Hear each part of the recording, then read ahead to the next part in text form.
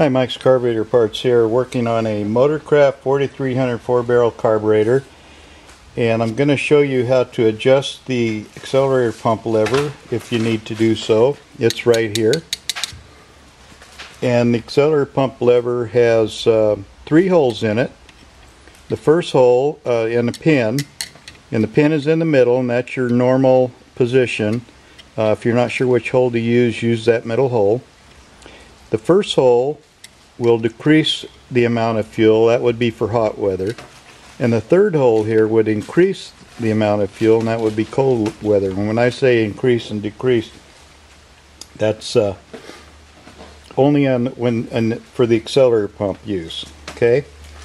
So to take it off, we got to remove this rod over here. So we have a little spring here that keeps it on there.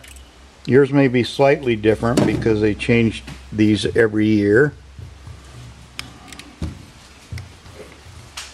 Open the throttle a little bit, helps you get the rod out.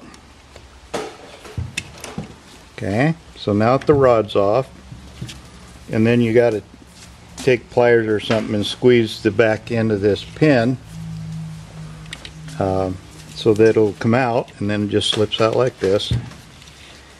And as you can see, you got 3 holes in the lever, and that needs to line up with the 3 holes here on the post. And like I say, normally you would put it in the middle.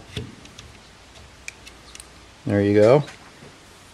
And we'll put the rod back on.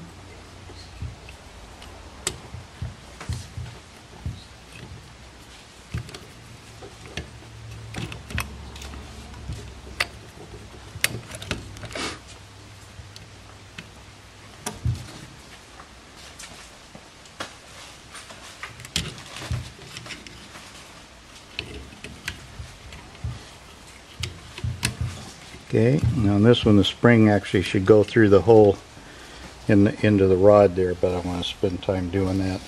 Anyhow, that's how you adjust it. So thank you for watching, and we do appreciate your business.